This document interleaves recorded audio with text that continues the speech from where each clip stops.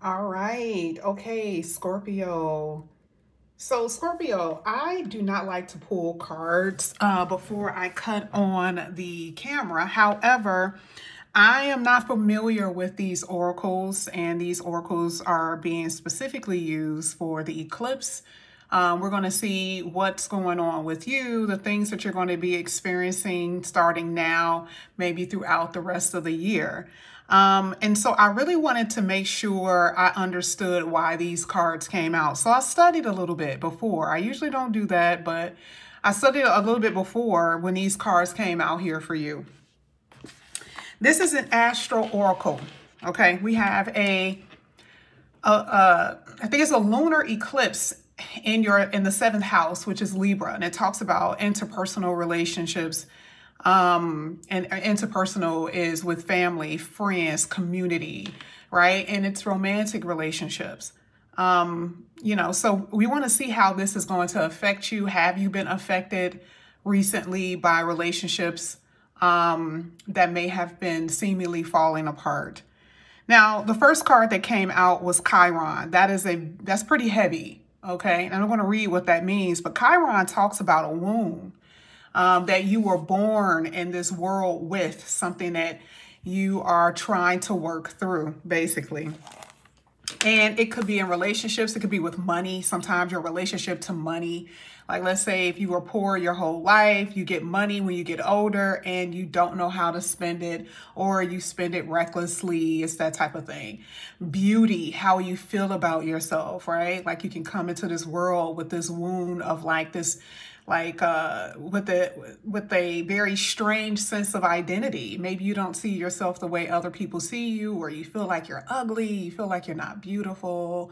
So and those are just examples of what Chiron could mean for you and what's happening for you specifically in your chart. Now I'm going to go ahead and go into the book, and it says here with Chiron, that is, the asteroid points to where your own painful experiences give you training and how you can use that understanding to possibly even help others. So helping others doesn't have to be like you're going to end up being a mentor. This is like family members. This is your own children, where you can teach them about this tenderness, okay, because a pain could be very tender. And your children or a family member, someone, even a friend, may suffer from that same thing. So you can tell them how you were able to cope with it, if you were able to change certain situations dealing with that area. Now, this is another one. It says, the situation may feel familiar, but if you can't remember the story to go with it, it says it may feel familiar, but it also could be a situation that's left over from a past life. Okay, that's what I always believe. Okay, some stuff could be in this lifetime. That's what I was trying to say earlier. If you don't remember what it was, right? But it's there and it's being triggered. And this is what it says: an old pain is being triggered, and you're going to have some compassion for yourself. So you may even feel very sensitive and vulnerable at this time. Now, the challenge here is, it says the situation can set off very touchy memories. It can poke where it still hurts. And that's why I was talking about that tenderness. Okay. You know, a knife hurts going in just as much as it is going out. Okay. But this does talk about this is going to be an opportunity for you to heal these places of pain and being able to transform it.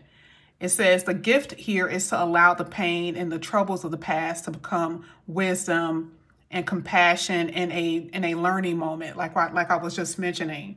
So that's what we have here with the Chiron, okay? Now, you have Gemini here. Gemini is a communication energy. When I pulled your card, you also had Mercury, which is messages. So this is some messages coming in here for you. This could be divine messages or communication from someone. You had a lot of air. You had two air, Gemini and Mercury. Well, the Lord of Gemini is Mercury. Okay, so it's very heavy communication energy. And this is a wound possibly in the communication area. How you communicate with someone who's not communicating something. Someone is not communicating their feelings. And this could cause problems in certain types of relationships. So now what we're going to do is use some tarot here. We're going to push this to the side. We're going to see what's going on here with you, Scorpio, and how those cards relate to you in this reading. You got the Four of Cups. You know, we were talking about communication and Mercury being very heavy in this reading. The Four of Cups is like, you know, you can be, this is a lot of repressed feelings and repressed energy. So let's just say right now, you're trying to feel good about yourself. You're trying to feel good about life, right? And you have all of these emotions that you can't really express or you can't really get out of your system. Maybe there's really no one to listen to your problems. Maybe you don't have anyone to lean on or cry on. So the Four of Cups is like the sense of discontentment. It can lead to depression here with the Four of Cups, because like I said before, there's this vulnerability. And we see how this wound could be affected. What is your reaction to it? The Four of Cups, okay? Because something is hurting you, something is triggering you. And the Gemini energy talks about maybe not being able to express yourself the way you want to, or not having anyone to lean on. Let's keep going. Maybe you're not talking to someone in particular right now, and you want to express yourself. You want to express yourself how you feel. Yeah, the Seven of Cups talks about a lot of confusion.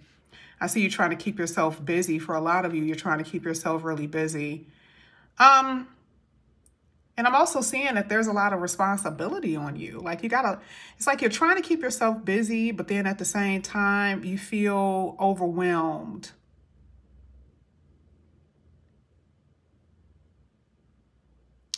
And the love, if you're dealing with a love situation, you got other people who are wanting you, but I don't know, I still feel like there's somebody that you're still wanting, somebody that's still sitting in your heart space.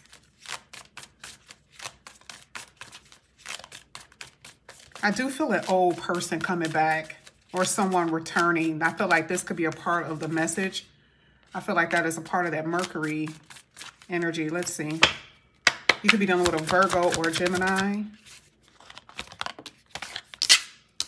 Yeah, Page of Wands. You know, the only problem here with Gemini and the Seven of Cups is because it can cause a lot. Like I said before, it's okay, right? It gives you an opportunity to explore things, but there's really no depthness to your relationships.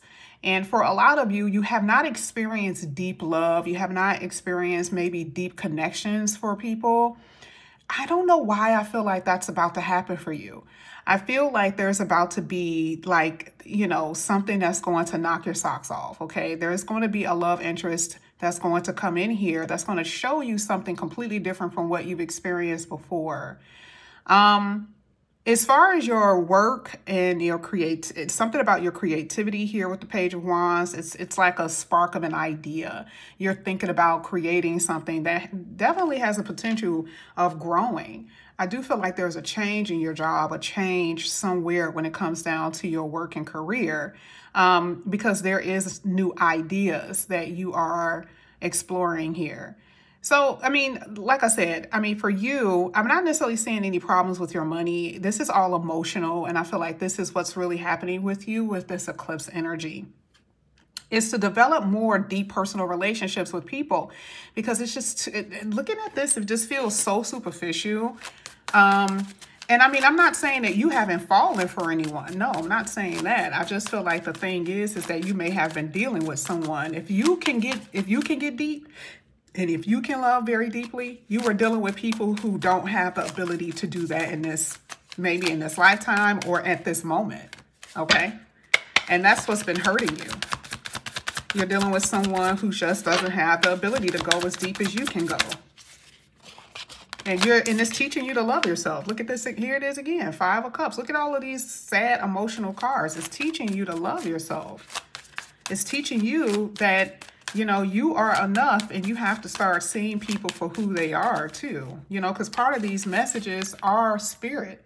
And are you listening to the universal divine?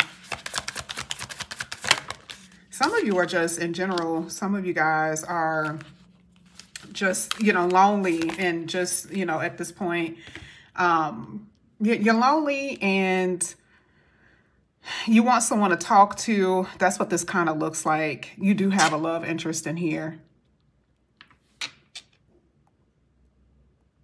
Things are going to get better for you. But yeah, as far as this lunar eclipse, I am seeing a lot of confusion. I am seeing a lot of disappointment coming out of this. So we're saying now all the way through, you know, possibly to the end of the year where you're going to experience this confusion in love. I do feel like for those singles, for those who are single, you're going to start off a new chapter here where you're going to be dealing with some nonsense with a few people, but there is going to be a potential person here that can love you, because the King of Cups is a mature love. So it's going to be an adventure for both, I feel, here for you, Scorpio. But that's where I'm going to leave it, because I don't want to get it too confusing, but that's when I'm going to leave it for it right now. Okay. All right, Scorpio. Thank you guys. I will see you later. Bye.